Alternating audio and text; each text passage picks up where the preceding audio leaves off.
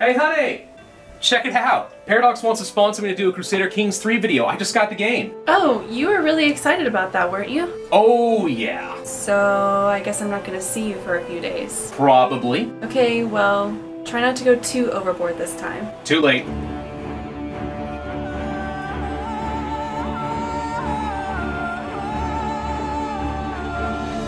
Pravus is no more. I am King Alfonso VI of León, soon to be the father of all Spain. I am one of 3 sons of King Ferdinand I. And wait, what is that? No, that's wrong. That's wrong. Fix that. There we go. Much better. Okay. And as such, I am the inheritor of one of 3 kingdoms that were passed down by my father upon his death. My elder brother, Sancho II, always the bravest and brawniest of us, received the kingdom of Castile. My younger brother, Garcia, weak, frail, and zealous in his faith in God, received the kingdoms of Galicia and Portugal. I, Alfonso, the most cunning of the 3, and my father's personal favorite, received his primary title, the rich and lush lands of León. But I am an ambitious man, and not content to rule only 1/3 of my father's holdings. No, Castile and Galicia must be mine so that I can reunite the thrones under one crown. If, by some tragic act of God, both of my brothers were to die, then I would be the only sole inheritor of both kingdoms. Unfortunately, this fact has not escaped the notice of my brothers, and both are preparing for war. Sancho is the strongest of the 3 of us, and the better tactician by far. A war against him would be costly, and there is no guarantee that I would emerge the victor. But one dagger in the night may accomplish what 1,000 swords cannot in the battlefield. It so happens I am well versed in the skills of intrigue, navigating plots and schemes and subversions, and using secrets to my advantage. I must hone these skills to become sharper than a blade, and therefore I rededicate my efforts to the study of skullduggery. Skullduggery. Underhanded or unscrupulous behavior. Trickery. Yeah, that sounds about right. First things first, I must wed, so that I may produce a legitimate heir and not fall prey to the exact scheme I plan on wreaking upon my brothers. Ah, Constance de Bourgogne. She has a reputation for being vengeful and arrogant, but she would serve well in this role and secure a valuable alliance with the Duke of Bourgogne. And so I become a married man. Queen Constance has a sharp wit and an ambition to match my own, so she shall assist me in my schemes, right alongside my sister, Infanta Urraca, who is too cunning by far and all too willing to assist me in my plans to dispatch of both of my brothers. I think it'll make for a good bonding experience. Nothing brings blood closer together than a little fratricide. With my realm managed and my internal affairs in order, I start to scheme to murder King Sancho of Castile. To accomplish this task, I shall require gold to buy agents close to my brother. Fortunately, I am newlywed and therefore have a wonderful excuse to pass a royal aid duty to my citizens. Money, money, money. Why, Count Pedro, you would like a bribe to murder your king? Absolutely. For some reason, I feel a lot more confident about my chances. Wonder why? But I must not get overly confident. It's entirely possible I will need to utilize secrets and blackmail to recruit additional agents in my plot. Now let's see, I do have a running tally of all known secrets. Whoa, my sister is my lover? I see no problem with this.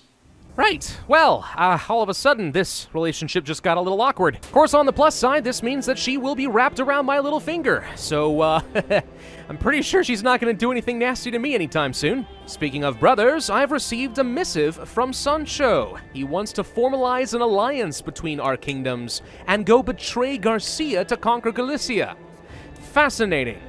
I don't think so. After all, that alliance will be null and void when I murder my brother. Speaking of which, one of my agents has acquired a deadly spider and arranged for a servant to hide it in King Sancho's bed before dark. All they need is my go-ahead, and he will be as good as dead the moment the spider strikes. I hope you're not afraid of spiders, Sancho. Success! King Sancho is dead by the lethal bite of a deadly spider. The spider struck not long after he retired to his chambers, and although guards were called, no one could do a thing to save him. Thankfully, spiders do not talk, so the attack cannot be traced back to me. So long, brother! Thanks for keeping my crown warm. And as the eldest remaining son of Ferdinand, I am the legal heir of my brother Garcia, which means we must murder him too. This should be easy. My brother is a trusting fool and puts his faith entirely in God's hands, leaving him quite vulnerable to mine. In fact, one of my agents has suggested we recycle the spider for a second use. I mean, hey, if it ain't broke. Another brother falls to the same spider. Oh, I am never letting spiders near me, not a chance. But now I am the sole remaining son of Ferdinand I, and the kingdoms of Galicia, Castile, and León are all united. Does this make me a triple king? I think it does. Well, that went significantly faster than I expected, only 2 years to reunite the thrones. Now, we could simply declare the Kingdom of Spain, but there is one more throne in the family that I would like to include in my new kingdom. You see, I have a cousin, King Alfonso IV of Navarra, and technically I hold a legal claim upon his titles. Alas, because he is not a direct relative, a mere spider will not conquer the kingdom for me. I shall have to fight him on the battlefield. But he is also allied to my own father-in-law in Bourgogne, as well as the King of France.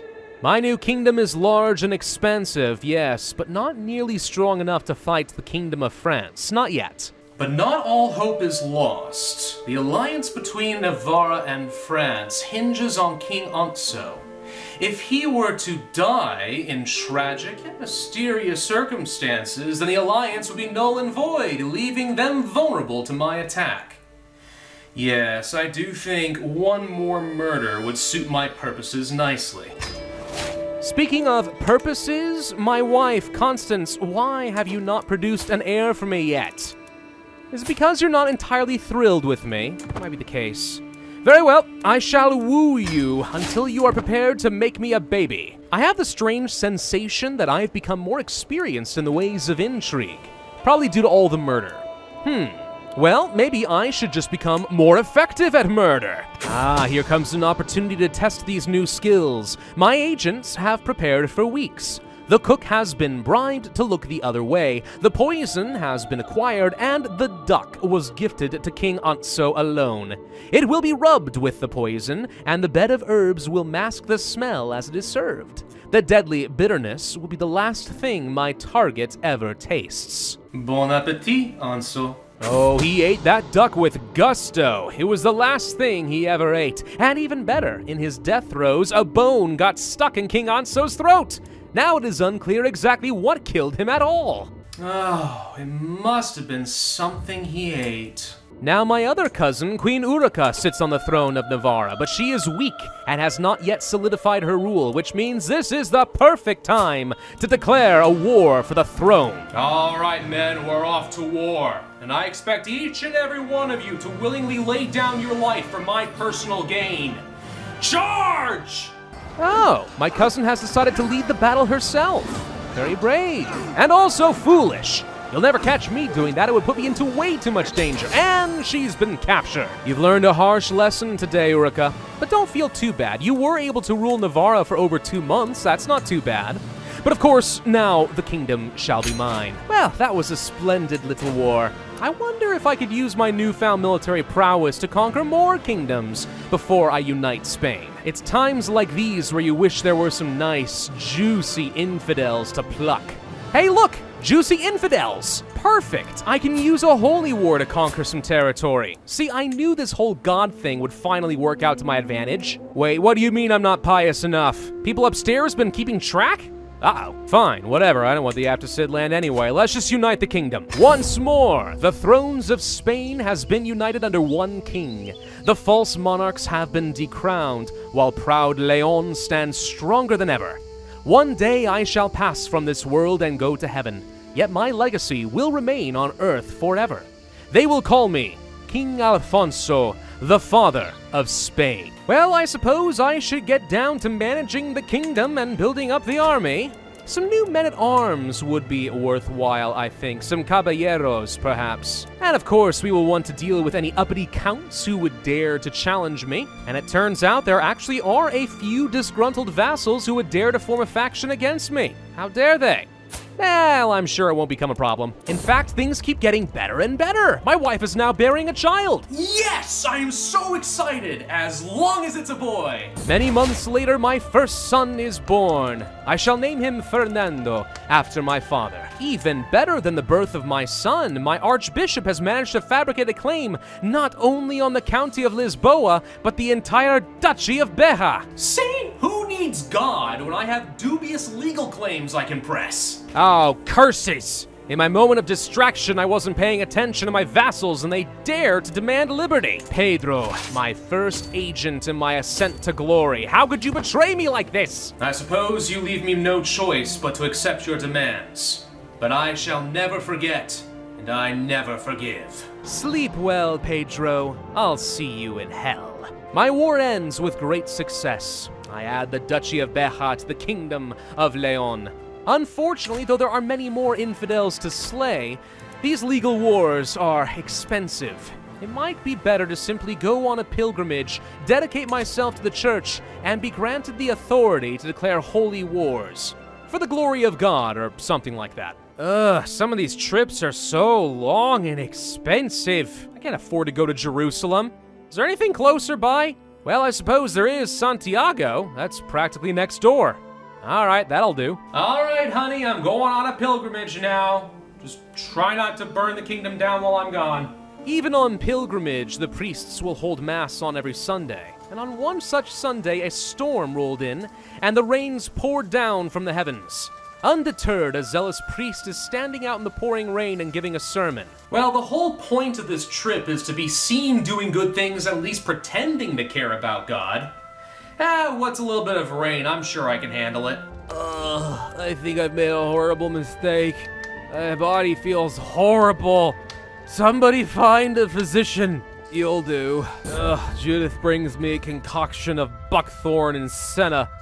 First I thought it wasn't gonna work, but then I felt it churning my bowels something awful. It was terrible. Oh, God. Are you okay? No! I do feel a little bit better, though. Well, I'm finally here in Santiago, and the bishop offers me blessings to reflect on everything that had to happen. Getting me sick, apparently. Also, a whole lot of walking. What a waste of a trip. All I can say, God, is you'd better appreciate this. What in the 9 circles of hell? I come back from my pilgrimage to find a man is climbing up my wall, wanting to seduce my own mother. How dare you? A little old-fashioned murder should be enough to bring back my old vigor. And in fact, it works. I'm feeling a lot better. In fact, I'm feeling well enough to revoke some titles from my new infidel vassals. Silly children, counties are for Catholics. Die, infidels! Die! Die! Oh, Count Ramiro, you want to celebrate the removal of the heretics, hmm? Very well, I suppose I shall go to a feast. Oh, yeah, man, I am wholly sleeping with my sister. Just can't seem to put her down. I gotta put this down. All right, I'll admit I may have had a little bit too much to drink last night. Hopefully that doesn't come back to bite me. Oh, what's this? The King of Aragon is being attacked by infidels? This is a fantastic opportunity to seize the throne for myself. Very well. I shall be forced to declare war upon Aragon and take their lands for myself. To make sure the lands stay Christian, of course. Of course, now I have to defend those lands against the infidel. A little costly, but I think I can absorb that. Oh good, my wife gave birth to a second son. I didn't even realize you were pregnant. We shall name you Little Ordoño. Haha, the infidel proves they are no match for the strong steel of León. Not only have I secured my dynasty, but I have secured the kingdom of León as well. Soon the entire Iberian Peninsula shall be mine. And if not mine, then surely my son, who is looking extremely devious, I must say. Fernando, do you know how to blink?